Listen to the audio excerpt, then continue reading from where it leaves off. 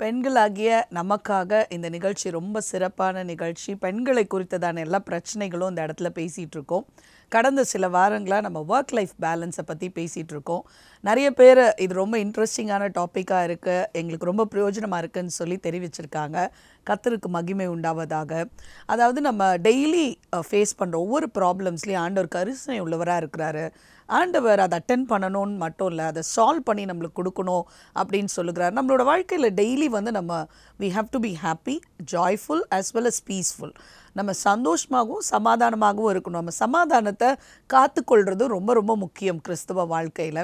So அந்த சமாதானம் எங்கெல்லாம் கெடுதோ, எங்கெல்லாம் உரசப்படுகிறதோ அதை சீக்கிரமாக தீர்வு காண்டு அதை சரி செய்வது ரொம்ப முக்கியம். அப்படி இருக்கிற ஒரு காரியத்தில் இந்த ஒர்க் லைஃப் பேலன்ஸ்ன்றது கண்டிப்பாக நம்மளுடைய சமாதானத்தை குலைக்கிற நிறைய காரியங்கள் நடக்கும். ஏன்னா நம்ம எதிர்பார்க்காத நிறைய காரியங்கள் நடக்கும். ஒருவேளை நம்ம குடும்பத்தில் எடுத்துக்கிட்டோன்னா, திடீர்னு நம்ம குழந்தை சிக்காயிட்டான்னா ஹோல் நம்மளுடைய அந்த அந்த ஒரு 2-3 நாட்கள் இல்லை ஒரு வீக்கே நம்ம பிளான் பண்ணி வச்சுருக்க எல்லாமே ஒரு ஸ்டாண்ட் ஸ்டில்க்கு வந்துடும். இல்லை இந்த பக்கம் வேலையில் திடீரென்று ஒரு ப்ராஜெக்ட், திடீரென்று ஒரு எதிர்பார்ப்பு, அதிகமான வேலைகள், நம்ம டெலிவரபிள்ஸ் கொடுக்கணும் அப்படின்னு சொல்லி திடீரென்று வேலை பளு அதிகமாகும் போது குடும்பத்துக்கு எப்படி நம்ம டைம் கொடுக்கறது அப்படின்றது இருக்கலாம். அந்த வரிசையில் நம்ம இன்றைக்கு கடந்த வாரம் பார்த்தோன்னு சொன்னால், குடும்பத்தில் இருக்கிற அழுத்தங்கள், குடும்பத்தில் இருக்கிற சவால்களை எப்படி திறமையாக நம்ம கையாளலாம் அப்படின்னு சொல்லி போட்டிருக்கு. அதே போல் நம்ம பார்த்தோம். அதே போல் இந்த வாரம் நம்ம நம்மளுடைய வேலை ஸ்தலத்தில் இருக்கிற அழுத்தங்கள், ஒர்க் ப்ரெஷரை எப்படி ஹேண்டில் பண்ணலாம். ஃபார் எக்ஸாம்பிள், நிறைய வேலை இருக்குது. நம்மளோட வேலை டைம் ஒரு 6 o'clock 7 o'clock வரைக்கும் அப்படின்னாலும் நம்ம வேலை அதற்கு மேலே டைம் ஒர்க் பண்ணுற மாதிரி தான் இருக்குது அப்படின்னு நம்ம நினைக்கிறோம். அப்படின்னு சொன்னால் அப்படி ஆகுது. தொடர்ந்து இன்றைக்கி நான் 6:30 6-7க்குள்ளே நான் வீட்டுக்கு கிளம்பணும் அப்படின்னு யோசிச்சிருக்கேன். ஆனால் என் டேபிளில் இருக்க ஒர்க் முடியவே இல்லை. மேபி என் கிளையண்ட்ஸ்க்கு அனுப்ப வேண்டிய மெயில்ஸாக இருக்கலாம், இல்லை ஒருவேளை இந்த 10th 12th டீச்சராக நீங்கள் இருந்தீங்கன்னா அவங்களுக்கு முடிக்க வேண்டிய எக்ஸ்ட்ரா கிளாஸஸாக இருக்கலாம். நம்ம வேலையில் இருக்கிற அழுத்தத்தை நம்ம எப்படி சமாளித்து குடும்பத்தையும் எப்படி நம்ம அங்கே இருக்கிற சமாதானம் கெடாமல் நம்ம பார்த்து கொள்ளலாம் அப்படின்றத பார்க்குறோம். முதலாவது, எல்லா காரியத்தையும் நம்மளுடைய பலுவை இல்லை நம்ம வச்சுட்ருக்க பலுவை நம்மளே வச்சுட்டு இருந்தோம்னா ரொம்ப கஷ்டம். So first we have to give that burden into the hands of God. ஆண்டவரோட கரத்தில் இந்த பேர்டனை நம்ம கொடுக்கும்போது ஆண்டவர் நம்மளுக்கு பயங்கரமாக உதவி செய்கிறார். அவரை நம்மளோட சிச்சுவேஷனில் நம்ம இன்வைட் பண்ணிக்கணும், அவரை ஒரு பார்ட்னராக சேர்த்துக்கணும். ஏன்னா இந்த வேலை செய்து கொண்டு குடும்பத்திலையும் நம்ம காரியங்களை பார்க்கறதுன்றது ஒரு சாதாரண காரியம் கிடையாது. இட்ஸ் அ பிக் சேலஞ்ச், ஒரு பெரிய சவால் நிறைந்த ஒரு காரியம். பெண்களுக்கு இன்றைக்கி அதனால்தான் அது ரொம்ப அழுத்தமாகும், நிறைய வியாதிகள் வர எல்லாம் காரணமாக இருக்குது. அப்போ இது ஆண்டவர் நமக்கு அதில் உதவி செய்தார்னா ரொம்ப உபயோகமாக இருக்கும். பிலிப்பியர் 4வது அதிகாரம் 6வது 7வது வசனம் இப்படி அழகாக போட்டிருக்கு. நீங்கள் ஒன்றுக்கும் கவலைப்படாமல் எல்லாவற்றையும் குறித்து உங்கள் விண்ணப்பங்களை ஸ்தோத்திரத்தோடே கூடிய ஜெபத்தினாலும் வேண்டுதலினாலும் தேவனுக்கு தெரியப்படுத்துங்கள். அப்பொழுது எல்லா புத்திக்கும் மேலான தேவ சமாதானம் உங்கள் இருதயங்களையும் உங்கள் சிந்தைகளையும் கிறிஸ்து இயேசுக்குள்ளாக காத்துக்கொள்ளும். பாருங்கள், நம்மளுக்கு ஒரு வேலை அழுத்தம் வருது. பாஸ் சொல்கிறாரு இந்த 2 நாளையில் இந்த ஒர்க்கு முடிக்கணும் அப்படின்னு சொல்லும்போது ஒரு அழுத்தம் நமக்குள்ளே இருக்குது. ஏன்னா அந்த 2 நாளைன்றது ஒருவேளை எங்கள் பிள்ளைங்களோட எக்ஸாமும் உனக்கு இருக்கலாம், இல்லை வீட்டில் ஏதாவது திருமணம் இருக்கலாம், ஏதாவது ஒரு காரியம் 2த்தையும் சேர்த்து பார்க்கும்போதே நம்மளுக்கு தலைவலி வந்துடும், நம்மளுக்கு ஜுரம் வந்துடும், எப்படி இதை முடிக்க போகிறோன்னு ஒரு பயம் வரும். இல்லை அந்த நேரத்தில் முதலாவது நம்ம செய்ய வேண்டியது ஜெபம்.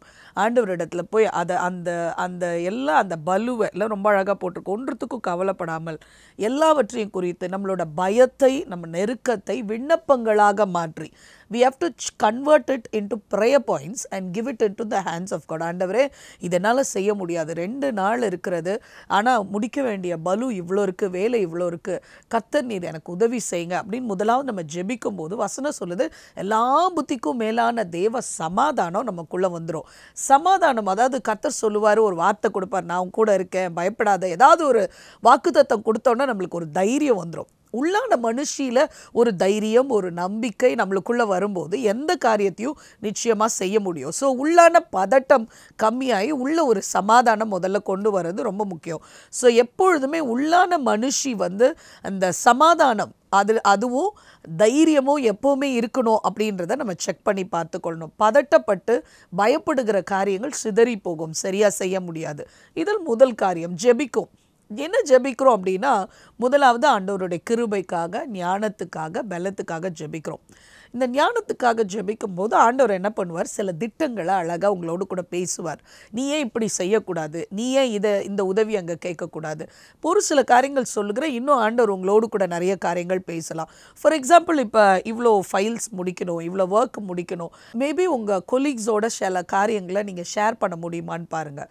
ஃபார் எக்ஸாம்பிள், இந்த ஷிஃப்டில் நான் இந்த ஒர்க்கெல்லாம் முடிக்கிறேன், மேபி எனக்கு நீ கொஞ்சம் ஹெல்ப் பண்ண முடியுமா, ஏன்னா என்னுடைய வேலையில் எல்லாமே முடிக்க முடியல. ஒரு 4 பேர்கிட்ட நீங்கள் கொஞ்சம் ஹெல்ப் வாங்கினீங்கன்னா கூட என்ன பண்ணிடலாம், உங்களோட பெரிய பலு உடைக்கப்பட்டு சிறு பகுதிகளாக மாறி சின்ன சின்ன சேலஞ்சஸாக மாறி அதை ஈஸியாக என்ன பண்ணிடலாம், முடிச்சிடலாம். அவங்க ஒன்று இவங்க ஒன்று முடிக்க கொஞ்சம் முடித்தா கூட நம்மளுக்கு கான்ஃபிடென்ஸ் லெவல் வந்துடும். ஓகே, இவ்வளோ நெருங்கிட்டோம், இன்றைக்கு முதல் நாளில், நாளைக்கு கிட்டத்தட்ட நெருக்கிடலாம். நம்பர் 1. நம்பர் 2, ஒருவேளை உங்களுடைய பாஸோட எதிர்பார்ப்பு, உங்களோட மேலதிகாரியோட எதிர்பார்ப்பு நியாயமானதா அல்ல. ஃபார் எக்ஸாம்பிள், 2 டேஸில் அவங்க காரியங்களை முடிக்க சொல்லியிருக்காங்க. அந்த ஒர்க்கோடைய டைமிங்ஸ் மேபி உங்கள் டீமோடு சேர்ந்து உழைத்தால் கூட அதை முடிக்க முடியாதுன்னா கண்டிப்பாக அவங்களுடைய ரூமுக்கு போங்க, நல்ல ஒரு ஜெபத்தோடு போங்க. ஆண்டவரே, இதை குறித்து பேச போகிறேன், இன்னும் ஒரு 2 நாள் டைம் நான் கேட்க போகிறேன். ஆனால் போகிறதுக்கு முன்னால் நெகேமியா ரொம்ப அழகான ஒரு எக்ஸாம்பிள். ஈவன் எஸ்தரும் ஒரு ரொம்ப நல்ல எக்ஸாம்பிள். அந்த எஸ்தர் போய் நிற்கும்போது, அவங்க அந்த செங்கோலை நீட்டும் போது அந்த ராஜாவின் கண்களில் ஒரு தயவு எஸ்தருக்கு கிடச்சிது. அதே போல் உங்களுக்கும் ஆண்டவர் கொடுப்பார். ஏன்னா நீங்கள் ஆண்டவருடைய கட்டளையாகிய குடும்பத்தை பார்த்து கொள்ளணும்னு நினைக்கிறீங்க, அதையும் இதையும் சமநிலைப்படுத்தி கொள்ளணும்னு நீங்கள் நினைக்கிறீங்க, ஆண்டவருக்கு பிரியமாய் நடக்கணும்னு நினைக்கிறீங்க, வேலையிலேயும் உண்மையாக இருக்கணும்னு நினைக்கிறீங்க. ஆண்டவர் நிச்சயமாக என்ன பண்ண மாட்டார், வெட்கப்பட விட மாட்டார். அதுக்கப்புறம் நீங்கள் என்ன பண்ணலாம் அப்படின்னு சொன்னால், உங்களோட வேலை ஸ்தலத்தில் உங்கள் வேலை தொடர்ந்து ஒரு பலுவாகவே இருக்குது அப்படின்னா அதை குறித்து நீங்கள் யோசிக்க வேண்டும். ஒருவேளை எக்ஸ்ட்ரா ஹவர்ஸ் ஒர்க் பண்ண சொல்கிறாங்க, அது உங்களுக்கு பே பண்ணுறாங்கன்னா அதை நீங்கள் எடுக்கிறதுக்கு முன்னால் ஒரு தடவைக்கு பல தடவை யோசிக்கணும். ஒருவேளை உங்கள் கணவர் அதை எடுப்பாரானால் நீங்கள் சப்போர்ட் பண்ணலாம். ஆனால் நீங்கள் எடுக்க போகிறீங்கன்னா உங்கள் கணவர் சப்போர்ட் பண்ண போகிறாரா? ஃபார் எக்ஸாம்பிள், ஒரு 2 ஹவர்ஸ் எக்ஸ்ட்ரா நீங்கள் ஆஃபீஸில் இருக்கணும், அதுக்கப்புறம் உங்களுடைய பீக் ஹவர்ஸ் டிராஃபிக் இருக்குது, அதை முடித்து நீங்கள் வீட்டுக்கு போகிறதுக்கு எப்படியும் 4 ஹவர்ஸ் ஆகும்.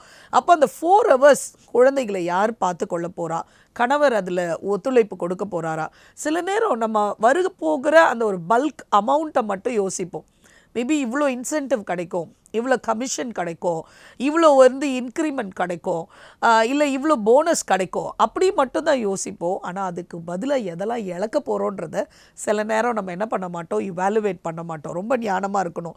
ஸோ பிசாசுடைய தந்திரம் அதுதான். ஒருவேளை போனஸ்னு பெரிய காரியத்தை காட்டுவான், ஆனால் இங்கே பிள்ளைங்க சிக்காய் அதுக்கு மேலே பில்ஸ் நீங்கள் கட்ட வேண்டியதாக இருக்கும். பிள்ளைகளுக்கும் உங்களுக்கும் கணவருக்கும் உங்களுக்குமான உறவில் ஒரு பெரிய விரிசல் இருக்கும், அதெல்லாம் நீங்கள் ஈடு கட்டவே முடியாது. So when it comes to money, promotion, கண்டிப்பாக ஒரு பெரிய பதவிக்கு நீங்கள் போகும்போது உங்களுடைய வேலை கண்டிப்பாக எதிர்பார்ப்புகள் அதிகமாக இருக்கும்.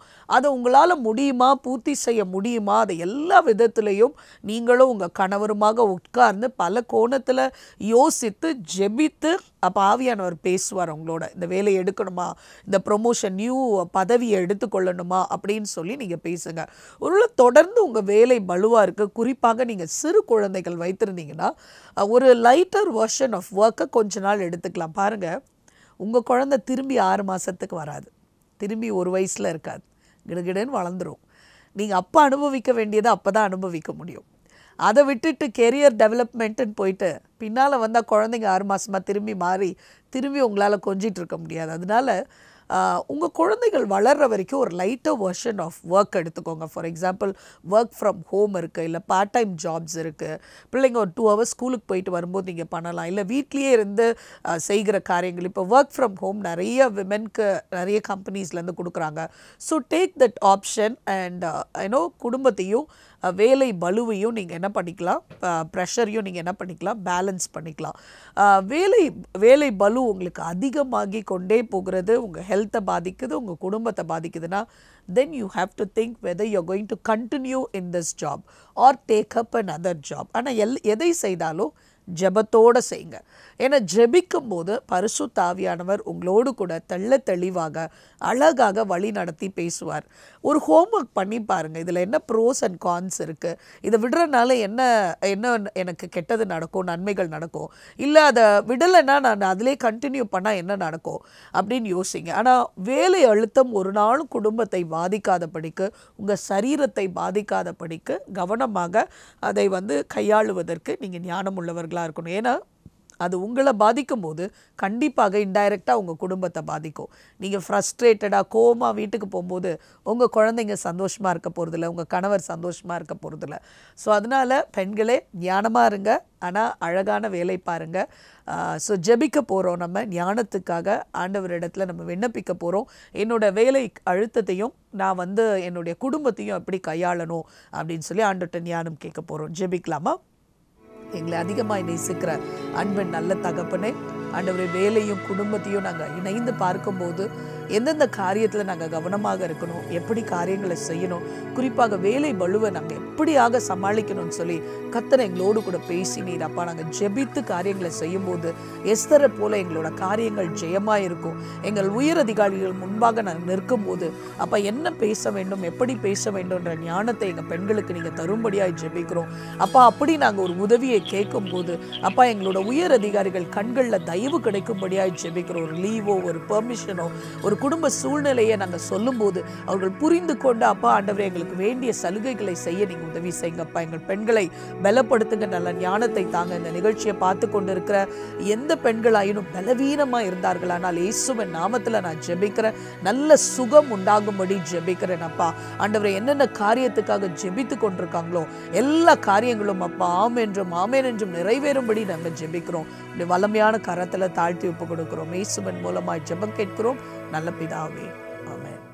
இன்றைக்கு பார்த்த நிகழ்ச்சி உங்களுக்கு ரொம்ப பிரயோஜனமாக இருந்திருக்கும்னு சொல்லி நான் யோசிக்கிறேன். ஒருவேளை ஜெபம் மற்றும் ஆலோசனை தேவைப்பட்டால் ஸ்க்ரீனில் பார்க்குற இந்த நம்பரில் எங்களோடு கூட தொடர்பு கொள்ளுங்கள்.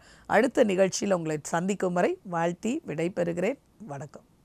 அன்பானவர்களே, இந்த தொலைக்காட்சி நிகழ்ச்சியின் மூலம் நீங்கள் பயனடைந்திருப்பீர்களானால் நீங்களும் இந்த தொலைக்காட்சி ஊழியத்தை ஆதரித்து தாங்க முன்வாருங்கள். உங்கள் மாதாந்திர தியாகமான நன்கொடைகள் இந்த தொலைக்காட்சி ஊழியத்தை இன்னும் சிறப்பாக தயாரிக்க உதவியாய் இருக்கும். செக், டிடி அல்லது எம்ஓ அனுப்புவோர் வேர்ல்ட் லைஃப் ஃபவுண்டேஷன் என்ற பெயரில் நம்பர் 100 தேவதா ஸ்ட்ரீட், விஜிஎன் சாந்தி நகர், அம்பத்தூர் எஸ்டேட், சென்னை 58 என்ற விலாசத்திற்கு அனுப்பிடுங்கள்.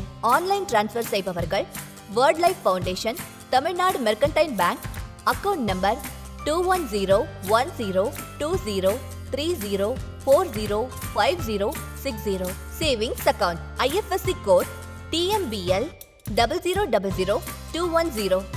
சென்னை பல்லாவரம் பிரான்ச் என்ற வங்கி கணக்கிற்கு நேரடியாக டிரான்ஸ்ஃபர் செய்யலாம்.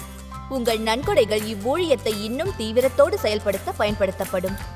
மேலும் விவரங்களுக்கு www.wordlife.org.in க்கு லாகின் செய்யவும். பிதாவாகிய தேவன் உங்களை ஆசீர்வதிப்பாராக.